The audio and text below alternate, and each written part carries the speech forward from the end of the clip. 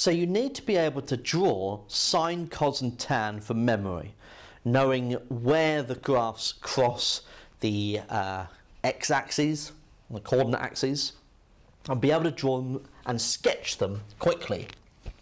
Now, for sine,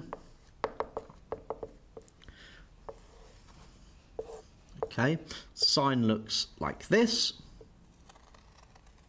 okay, and this is between minus 360 and 360, okay, so there's 180, there's minus 180, there's minus 90, there's minus 270, there's 90, there's 270.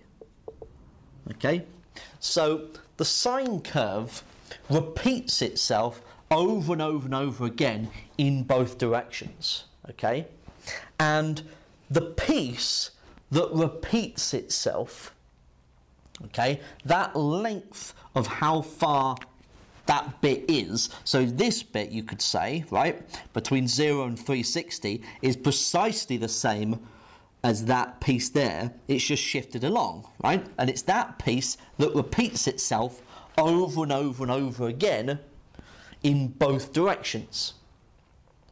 So we say that because this curve has this piece that repeats itself over and over and over again, we say that this length of this piece is 360 degrees, okay?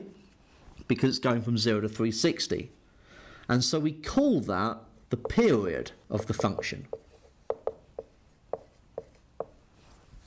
Okay, so sine x has a period of 360 degrees. The function has what's referred to as periodicity. Okay. Now for cosine,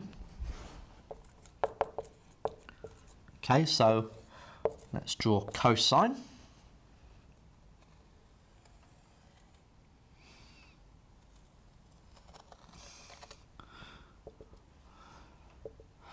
Right, so there's 1, there's minus 1, there's minus 360, there's 360, there's 180, 90, 270, oh, minus 180 rather, minus 90, minus 270.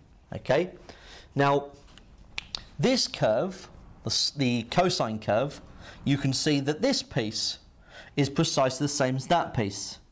Okay, in fact the cosine curve is just a translation of the sine curve. So you can see that actually cosine is the sine curve shifted 90 degrees to the left. Or you could think of the sine curve as the cosine curve shifted 90 degrees to the right.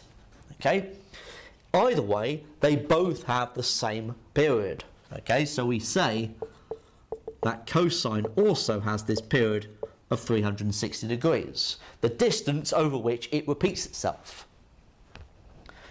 Now for tan,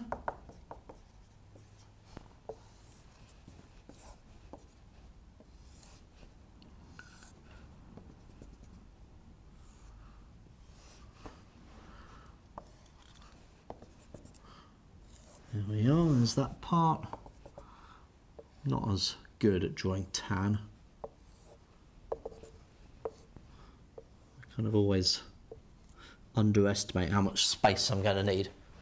So here's tan, there's 0, there's 90 degrees, there's 180, that's 270, there's 360, there's minus 90, minus 180, minus 270, minus 360. Okay, and the curve shoots off to positive infinity or down to negative infinity. Okay, so it's not bounded like sine and cosine are by 1 and minus 1. Now for the tan curve, what you can see is that it's this piece here that's repeating itself over and over again. So it's the piece that repeats itself, and so that is going from minus 90 up to 90. So that would be 180 degrees that repeats itself over and over again. And so the period for tan is 180, half the period of sine and cosine. So that is how we can draw sine, cosine and tan from scratch. Well, and what you need to be able to do to draw them as a sketch. And that's how we can identify the period of each of these functions.